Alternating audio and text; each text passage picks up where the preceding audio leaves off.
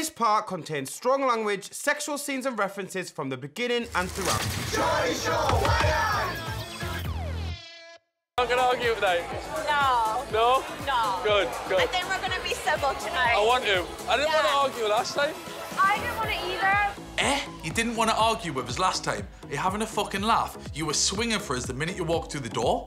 I didn't expect it. Yeah. I didn't, but it's happened. Yeah. And obviously, like, I'm listening to what you've said and stuff, and I don't want any badness between us. Like, I like you, I respect you, I think you're a lovely girl, and I'd love to just, like, enjoy this place with you. What the fuck am I going on about?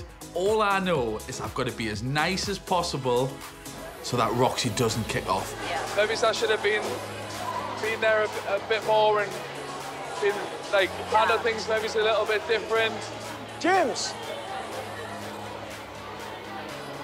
You know I'm not a bad guy, I'm not. Yeah, but you've definitely taken a different perspective, and, like, I appreciate that, and I feel like now that we've got it out in the air, we could just, like, be friends. Yeah, good. So have a cuddle. Yeah. Let's hug it out, right? We're all right. Do you want a drink? Yeah. Go and get a drink. Thank fuck for that.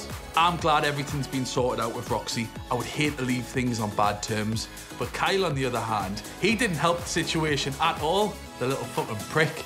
You were such a bastard. I've enjoyed this time with you more than anyone else I've met at Geordie Shore. It's been fun. To us, James. To the bastards. To the bastards.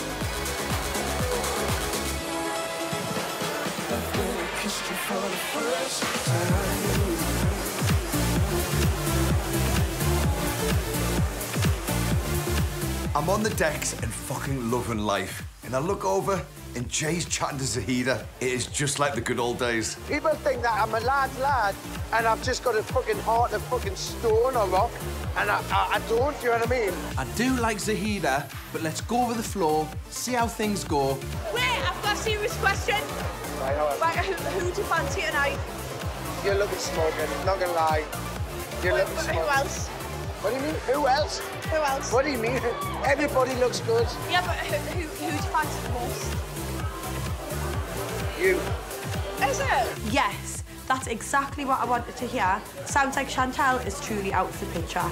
It's a shame we've only had this little bit of time together. Do you reckon you would take us on a date? I would take you on a date. Would you? Let's do it. I would want to with you. I know you would, because you just asked us. Are we doing hot tub again tonight? Hot tub part 2.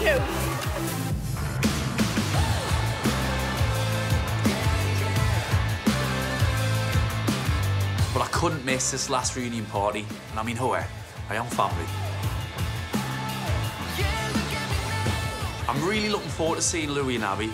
But if I'm being honest, I'm a little bit anxious about seeing some of the others, especially Chloe and Nathan.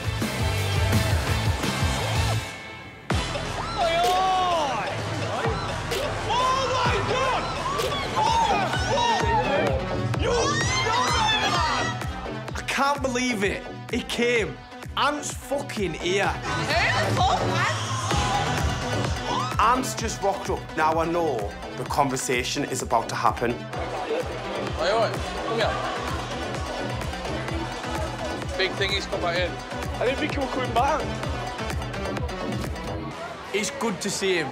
He looks fucking mint. But deep down, I know that it took a lot for him to be here. I'm so proud of him. Come on, go give him a cuddle. Go give him a cuddle. Go give him a cuddle. I'm not gorgeous. You know me, man. Let me fucking roar again. I feel like I'm shaking, man. I miss my voice.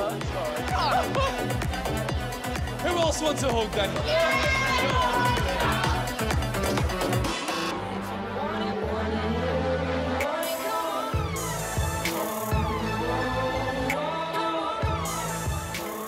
Will you touch me? Go for it. Let's see. Will you touch me? Kids. Oh, I can't take this. I want to cry in front of him, though. Don't cry. So I'm saying, no. I know, but it's not about us, it's about him. And whatever he says, you just got to take on board, right? It's not nice to see that. I can't help but cry. You were going through a break up, I was lose my dad. Like, I think you'll understand it. We should just do it now, do you not think? Chloe is right, and I'm not going to waste any time. I'm grabbing him, and I'm getting him outside and getting this done. And can I speak to you? Can we take you outside? I'm absolutely buzzing to be back in the house, back with my boy Louis, and before you know it, Chloe and Nathan come up to us and they want to have a chat. Where we go? You'll have to bear with me. But I know it's a conversation that needs to be had.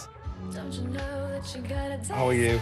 I've spent the last 4 weeks drinking through a straw. There was an incident when we were all away and I ended up in hospital with a broken jaw. Louis and Abby were both there for us, but Chloe and Nathan, they never came to see us once, even though they were pretty much staying down the road. At first, if I'm being honest, I was more angry. I was like, these guys that I thought I'd been friends with for the past 3 years, I was like, it's all a load of shite. That's how I felt. Yeah. I was pretty... Of course, that's understandable. I was pretty angry for the first couple of weeks, and then afterwards, I was just more disappointed than how else, really. Since I've got home, I've kept myself to myself. I can't be arsed for putting my time and effort into people that don't fucking deserve it. We've got loads of people hanging around with that you think are your friends, and then when something bad happens to you, you realise who your mates are. I get you've all got things going on in your own lives, and I used to split up with your fella. Your head was probably all over the shop, and like, you know, I'm not like, fuck me, I've been attacked, I'm in hospital, I've had an operation. I know the world doesn't revolve around me, but in that time, in that moment, I'd like to thought... Listen, I'm not going to sit here and deny anything. I should have been there. I'm not going to sit here and get all defensive as to why I wasn't there for Ant. At the end of the day, he was one of my best friends, and he did go through a traumatic experience, and I should have been there for him a lot more than what I was. I know I fucked up. I was a shit friend in that moment, and I should have been there for you. And I genuinely am sorry that I wasn't there. Yeah, and same for me. Listen, honestly, Anthony, I love you so much, and I hate that you felt that sort of way that I didn't care about you. You know what? That's all I wanted to hear from them. Sorry that I wasn't there for you. Yeah. My jaw's better, and I've moved on. I just wanted them to realise and admit they were in the wrong, and that they were sorry. That's all right, I'll give you a hug. Go on. It feels so good making up with Anthony, and I'm so happy he's accepted my apology, and now we can move on.